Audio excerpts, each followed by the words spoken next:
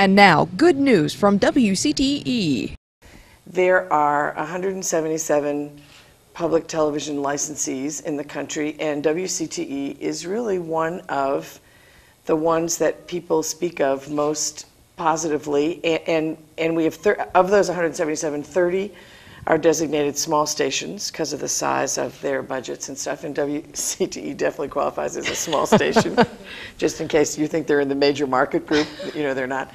But among that group of 30, WCTE is a real standout. One of the reasons it's a standout, which you already know, I'm thinking, is because you have a leader who is really something. So among the group of general managers in public television, Becky is really, you know, sort of shoots right to the top.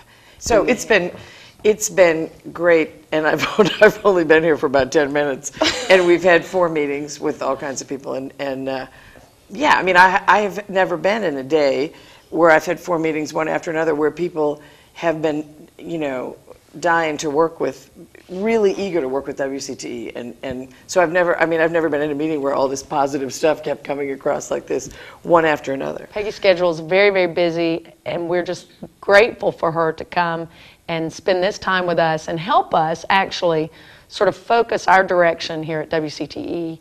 WCTE.org